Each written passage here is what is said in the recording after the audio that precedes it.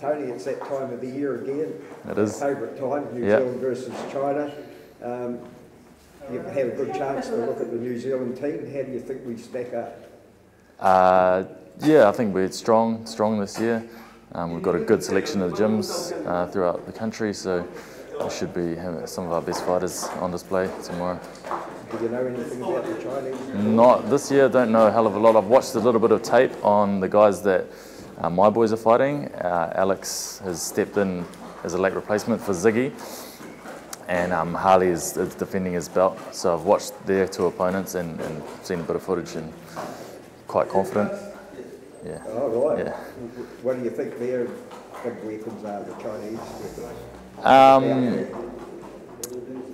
One of them that I watched had strong hands, basic but just a solid, strong boy, which we'll work around. And then the other boy, I don't know, a little bit unorthodox with the side kicks. I think they come from a Sanshao background, Sandar, but we're used to that, and we know how to deal with it.